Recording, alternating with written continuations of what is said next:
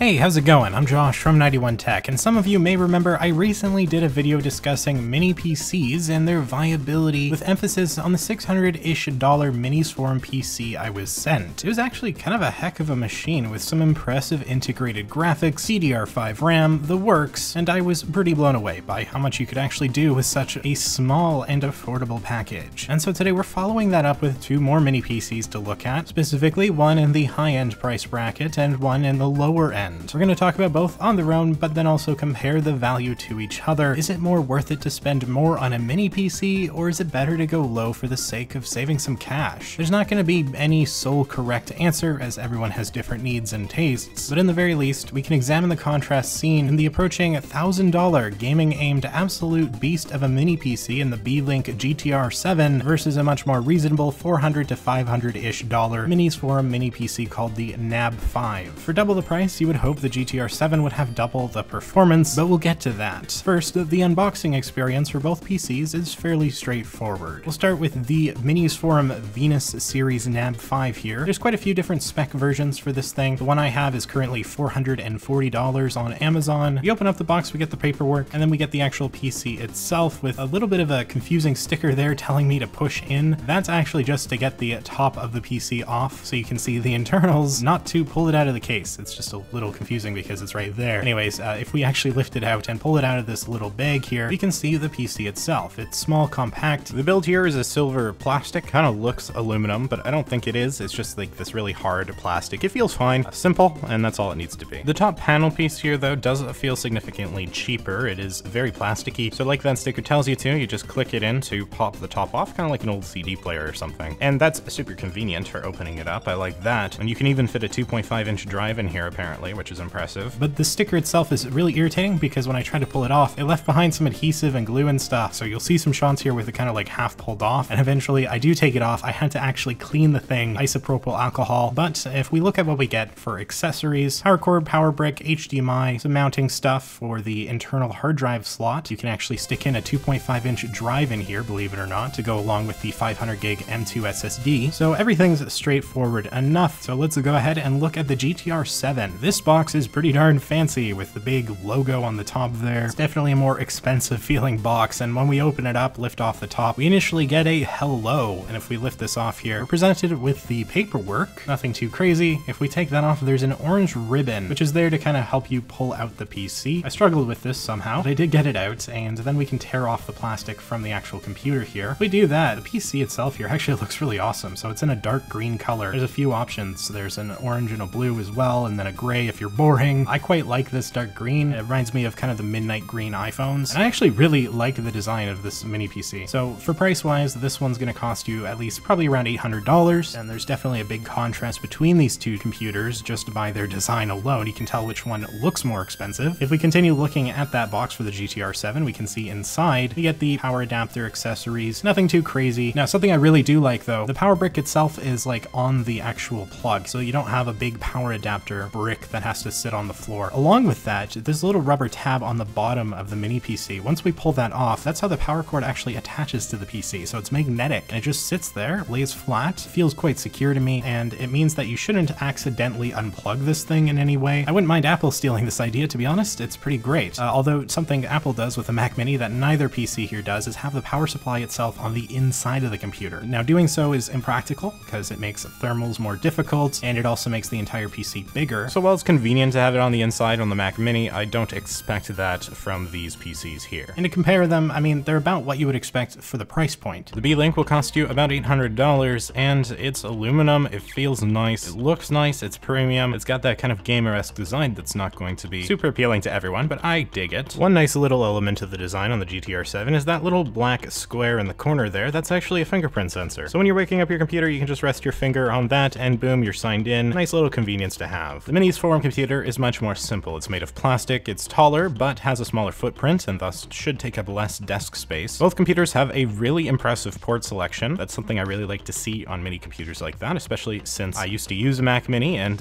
well, Macs aren't exactly great with port selection at times, so it's nice to see it here. Both these computers will look great on your desk or even in your entertainment unit, which I think might be a specific use case that, especially with the GTR7, might be kind of enticing for the right user. So design-wise here, what you would expect, and and let's go ahead and take a look at the specs. So the specs we're about to go over are kind of typical-ish for around this price point, right? So you're looking at an i5 in the Minisforum PC. It's a 12th generation i5 12450H, and this brings integrated Intel UHD graphics. Now, this is not going to be any sort of powerhouse. It'll do the job though, and it'll do it just fine for pretty much anything except for heavier tasks like video editing and stuff I wouldn't really want to do on here. But when it comes to pretty much what people use PCs for, which is browsing the web, I don't know, word processing, spreadsheets even, all that sort of thing, this PC should do the job absolutely no problem. We've also got 16 gigs of DDR4 RAM, a 500 gig M2 SSD, and again, if you want to expand on the storage, there is a 2.5-inch drive slot within the computer itself, using the included mounting stuff. Then the GTR7 comes with the Ryzen 7 7840HS. It's got a PCIe 4 SSD totaling a terabyte of storage. It's got 32 gigs of DDR5 memory at 5600 megahertz, and it's all tied together by the gaming-oriented integrated graphics with the Radeon 780M. I don't know how to explain just how impressive these integrated graphics are. This is about as close to a gaming PC that a non-gaming PC can get. Now, it looks kind of gamery, but without a graphics card, you're severely limited with what you can do. Generally, the 780M may as well be like a low-tier graphics card because it gives you about that performance. So now, obviously, at these two price points, it's unfair to compare them head-to-head, but I want to show kind of the contrast. For around 400 bucks versus 800 bucks, what do you get? And the simple answer is, with the Minisforum, in this case, you get a solid performer that can do the basics no problem and can handle most day-to-day tasks without issue. But if you want to add anything more intensive onto that, such as gaming or video editing or anything like that, that's where the GTR7 really pulls ahead. Not only is it faster anyways, just having much better specs, but the 780M is shockingly capable. I'm talking it can run Cyberpunk 2077. So the Minisforum video that I did just a while back, it had the 680M, and that was basically the best iGPU ever in 2022. The 780M is the best iGPU ever, but in 2023. iGPU standing for integrated graphics. Now, I did try comparing these two in certain things such as Cyberpunk, and Cyberpunk is completely unplayable on the Minisforum, as you would expect. Intel UHD graphics,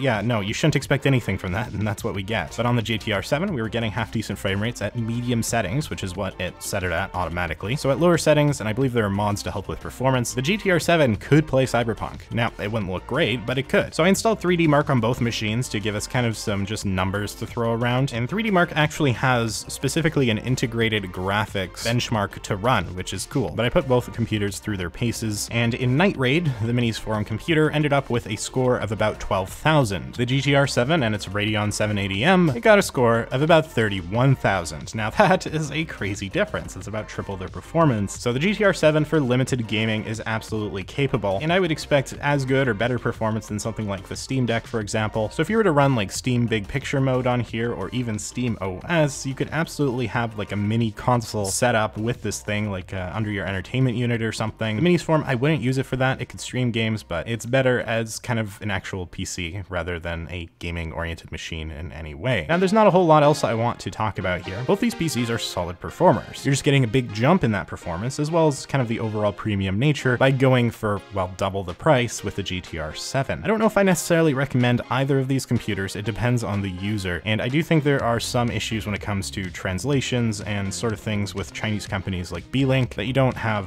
if you're buying from, like, you know, an American company like Apple. Minisforum's been pretty good from my experience, but Beelink specifically, they sent me a BIOS update file and instructions to do it, and I couldn't figure it out. And I do this stuff, like I know how to use PCs, but it just wasn't working for me, and so I kind of just gave up on it. Hopefully that hasn't hindered the performance too much for me. It hasn't seemed to, like everything's run pretty well. That being said, I think you are getting tremendous value from both of these computers, and mini PCs in general definitely aren't bad anymore, and it's impressive. I can't bring myself to recommend going out and buying a mini PC specifically, especially over a regular desktop, especially if you're building that desktop by yourself, but for someone with limited space or someone who just really likes mini computers, and those people do exist. Yeah, I mean, these sorts of things are kind of a no-brainer. I think they're both good value for what they are, and I've been mighty impressed with performance, especially with that Radeon 780M. It's actually crazy. There's some definite potential with what you could do with this sort of computer. There's also a GTR7 Pro that they didn't send me. I think it has a Ryzen 9 in it instead of the 7. I don't know how much more expensive or better performance would be, but from what I have here, I've been pretty darn happy to take a look at these. So I think with that, we're right about done here. Basically, I don't recommend one over the other. It depends on your price bracket, but I think they're both good computers, and I think it's a good example of the kind of contrast between 400 versus $800. Huge jump, especially in gaming. Minisforum is going to be probably better for the basics simply because it's cheaper, but if you want to pump a lot out of your machine, the GTR7 is capable of that, surprisingly capable. So with that, thank you so much for watching. If you found this video interesting, maybe hit that like button and consider subscribing for more tech content. Huge shout out to the channel members for making all this possible. As always, I'm Josh from 91 Tech, and I will see you all next time.